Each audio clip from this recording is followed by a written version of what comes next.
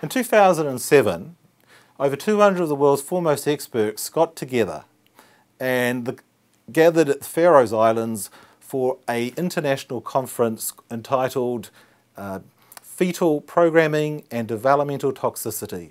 And basically they said it was a wake-up call for regulatory bodies to look at those age groups which are most vulnerable to chemical environmental exposures, which can actually affect them in those growing periods, the periods where there are critical windows of much harm being done in the womb, fetuses, embryos, newborns, and how an exposure here in this early time of life can lead to great harm and susceptibility to disease years or decades later. People claim that 1080 has been studied to death. Well, it's absolutely not true. It hasn't been studied to death. It's been very well studied in certain areas of its toxicology, but it's been very poorly studied in other areas, and some of these other areas are really important, and one of those is hormone disruption. We know that hormone disruptors can be effective in parts per trillion, way even below parts per billion, and 1 part per trillion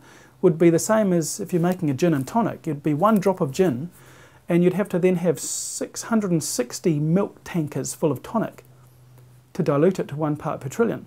And parts per trillion are enough to disrupt hormone systems. It would take 10,000 lakes the size of Taupo to dilute the annual drop of 1080 into New Zealand's forests to 4 parts per trillion.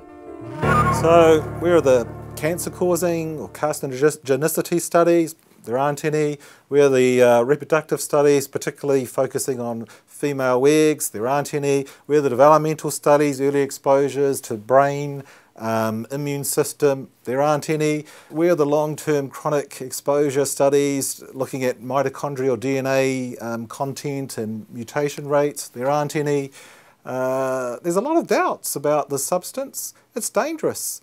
Interestingly, with the studies that have been done on hormone disruption of 1080, the one that's been used by the Ministry of Health to set the safety standard in New Zealand was one of these studies which was like going through Wellington Harbour with a net with a mesh size as big as a house, because it only looked for gross morphological defects. Looking at the design of that experiment, I would conclude that it's not possible to come to any conclusion about the hormone disrupting capabilities of that toxin using that design, because it's just fundamentally flawed. Now, in fact, the design that was used for that experiment, I wouldn't even pass that research in an undergrad level of environmental studies at Victoria University, because it just wouldn't stack up.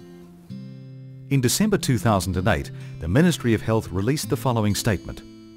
Studies show that 1080 can cause fetal skeletal malformation, cardiomyopathy, damage to the heart muscle, and testicular effects, reduction in sperm count in animals. To date, there are no known epidemiological studies that have been carried out in relation to 1080 and potential adverse health effects on humans. I think the question we have to ask is, who do we value? Do we value pregnant females and their unborn children, if it's a human, or their unborn birds, if it's a bird, or whatever? I mean, if we value these things, and if we're concerned about them, then we need to have a close look.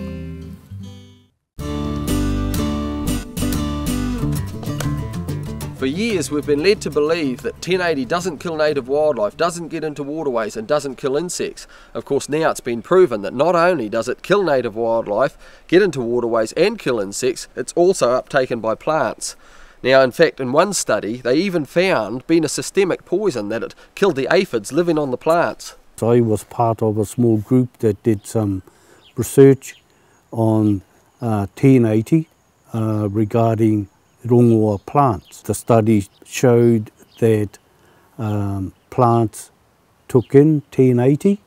We conducted a trial on puha, which is collected out in the field all the time by Maori, and the tests tested positive that puha does take up 1080 like any other plant.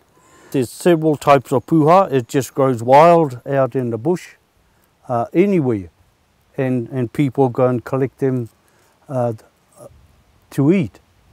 And of course the other thing that we also got to be aware of is there's a whole lot of other plants that Maori also use for vegetables, like the kohuka there.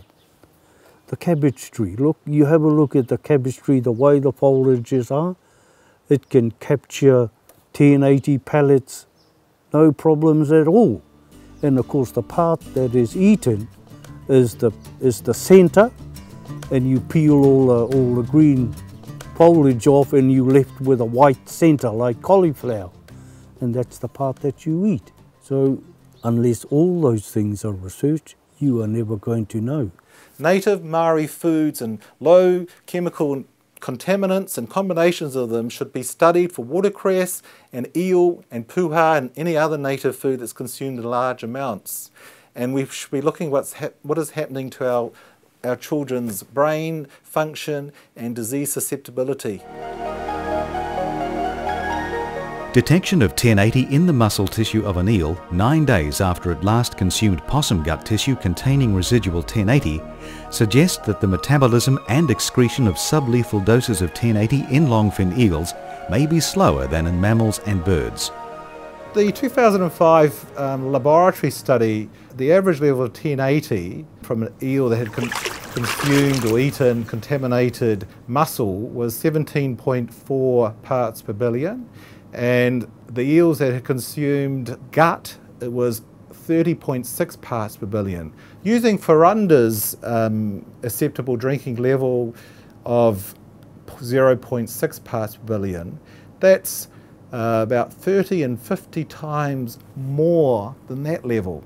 The food level, I think, would be enough to actually have epigenetic programming effects on a growing baby. And absence of evidence is not evidence of absence of a potentially serious lifelong threat. There's a major commercial eel fishery in New Zealand which is exported all over the world.